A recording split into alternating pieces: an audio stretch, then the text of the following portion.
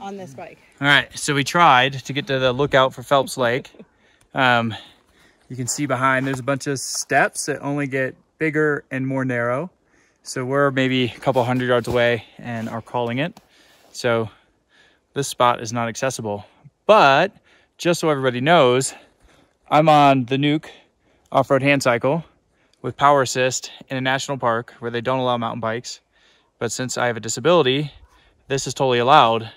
The key is to go hiking speeds. So this is a mobility device and not a mountain bike. So we have nothing but downhill on the way out. As you can see, it'll be a little tricky. I'm kind of forced to go slow, but even if it was summer, I'd be going the same speed as other people hiking so that we're all safe and flowing on the trail properly.